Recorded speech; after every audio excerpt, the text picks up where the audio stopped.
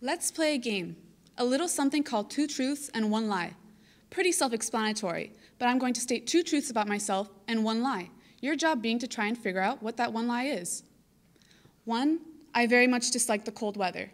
2, when I was younger, I wanted to be a ballerina. And 3, Michael Jackson is my aunt. Come on, is it that obvious? I know you're probably thinking I could have come up with a much better lie to make it hard on you.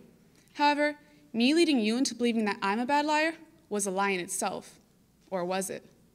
Dishonesty, fiction, slander, tale, deceit, fib, call it whatever you want, because truth is, we all do it. We lie, and are probably much better at it than we should be. But don't feel bad.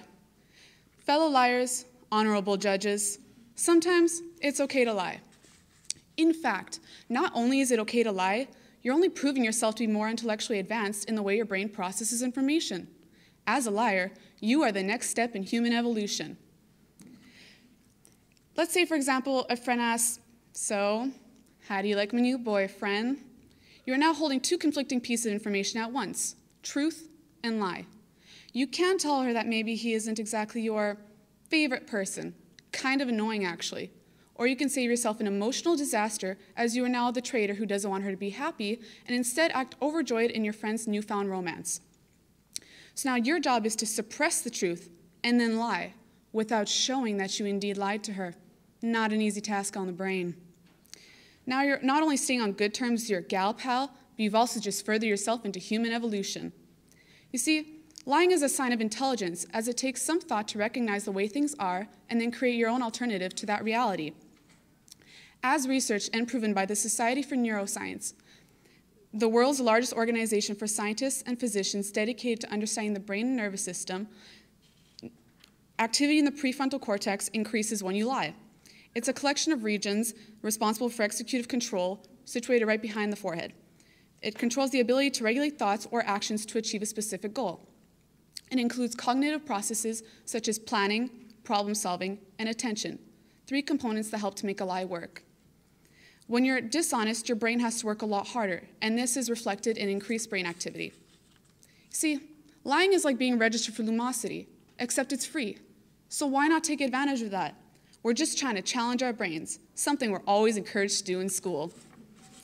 Now, pulling off a convincing lie hasn't always been easy. It's a product of human evolution. But thousands of years ago, the person who could tell the most convincing lie and manipulate their peers would often get the biggest rewards, such as the bigger portion of food from the hunting trip or even their pick at women. Over the years, we've gotten much better at it, and there can still be an advantage to being able to tell a successful lie. Now we often lie to create a better version of ourselves. Maybe not a whole new person. We've all told a little fib here and there to receive acceptance.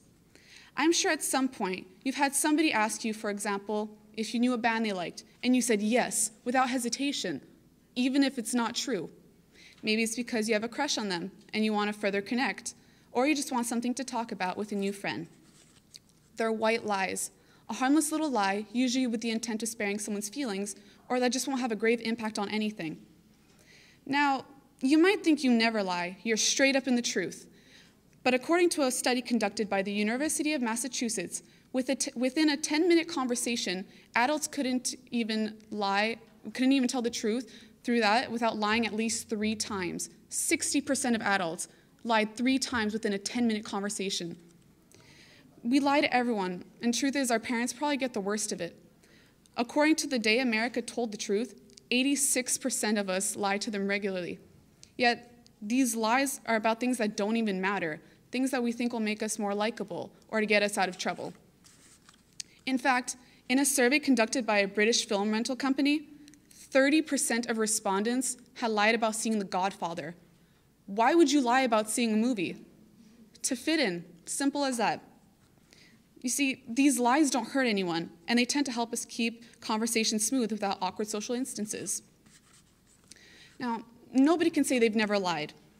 Now, I'm not saying huge messed up ones where you make up a huge lie to receive pity and make friends or cheat on your boyfriend or girlfriend, but these little white lies are a natural thing to do.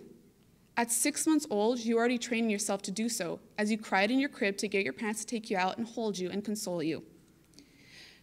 Now we just do it to avoid punishment, protect someone else, win the admiration of others, or to get out of an awkward social situation. All I ask of you is to not feel ashamed of the lie you've told, but to instead embrace the naturalness of it, because what's not a lie is that we all lie. And if you're particularly good at it, you've evolved, and you can thank your brain for being ahead of the game. Thank you for listening.